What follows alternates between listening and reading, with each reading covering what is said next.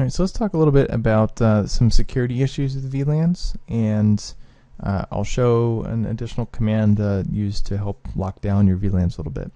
So for Vlan Security, some of the issues are attackers can spoof being a switch and turn their link into a trunk if it's configured for auto mode. We went over that.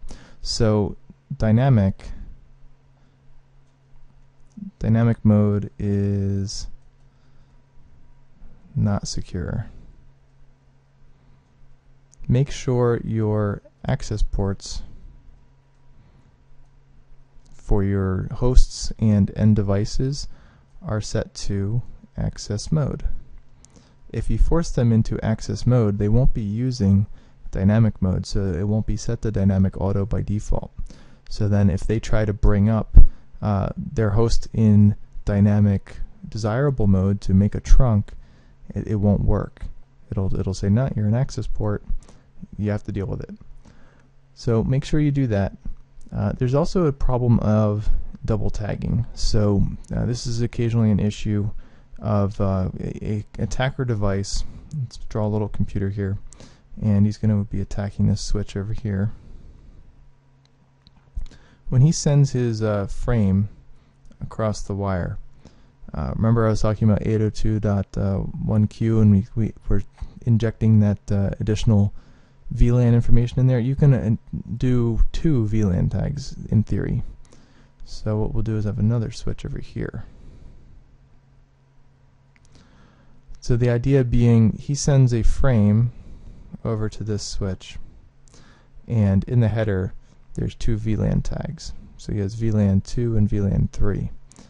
When this frame gets to this switch, this is our host, this is switch 1 and switch 2. When this gets to this switch, this will get stripped off. The VLAN 3 will get stripped off, and then it will send it on its way to wherever it wants to get to VLAN 2 over here. Or it could go to a host device or something like that. But the idea being that you can hop over to a different VLAN by adding an additional VLAN tag to the beginning.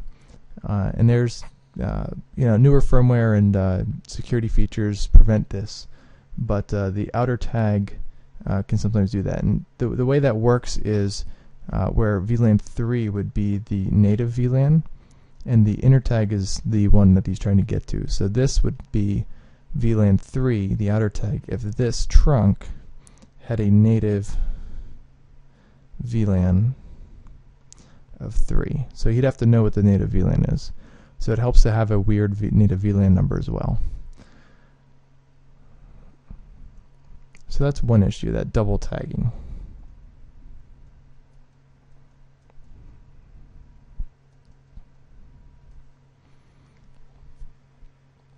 Make sure you separate your management traffic from user traffic. So when you go to manage a switch,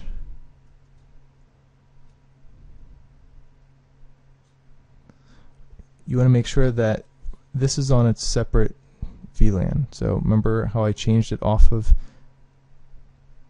VLAN 1? Get your management off of VLAN 1. Get it onto a separate management VLAN.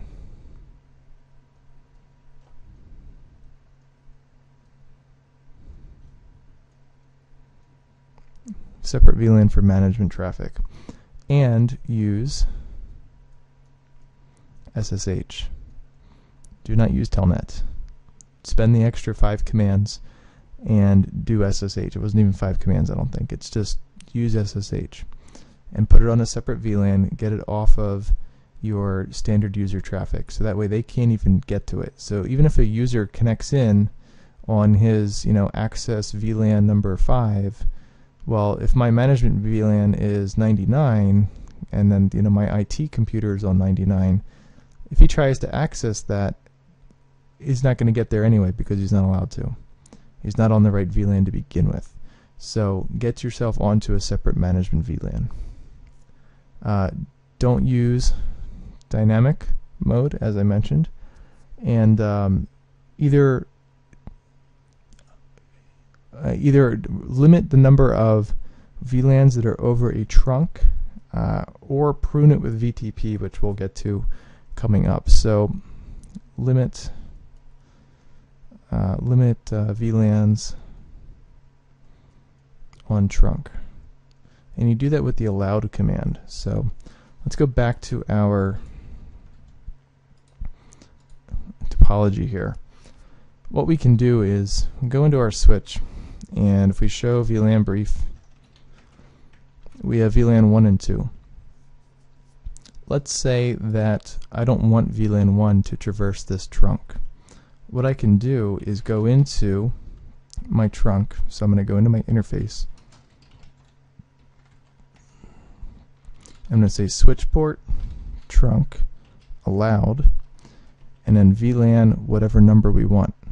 So I'm going to allow 2, but none others.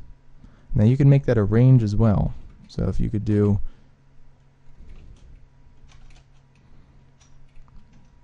you can make that additional VLANs as well, but we're just going to do the 1. So if we do show run, we take a look at this, look at 24, we have allowed VLAN 2, and it would also help if we made that actually a trunk because we were messing with it last time. So switch port mode trunk, there we go. Over on this switch we're going to do the same thing. So I'm going to make it a trunk, and we're going to do switch port trunk allowed VLAN 2. Let's let spanning tree do its thing.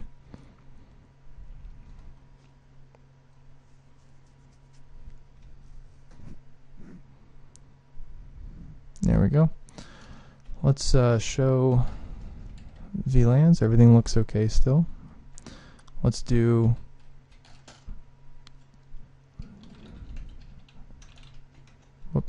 show interface trunk.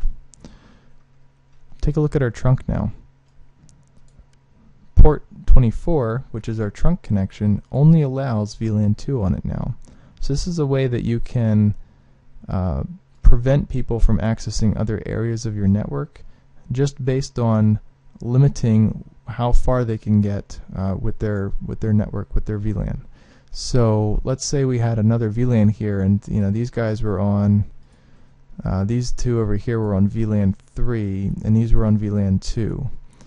If these guys are on VLAN 3, they're not going to be able to get across this trunk because this trunk is only allowing VLAN 2 to begin with. Another method of doing things is limiting what VLANs are added into a switch based on VTP, and we'll get into that as well with the pruning option. But with the allowed VLANs, that's another thing you want to take a look at too. If you're having problems with the trunk, go do a show interface trunk and take a look at what VLANs are allowed on that trunk. By default, it's all of them, which is maybe not what you want to do.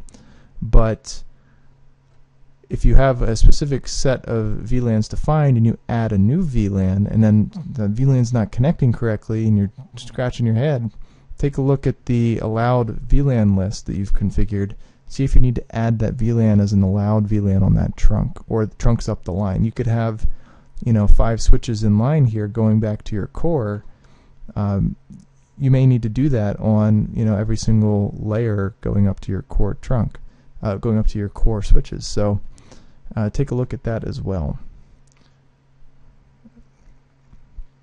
So our next video is going to be on layer 3 switching, which is very nice, and we'll show a little bit about that.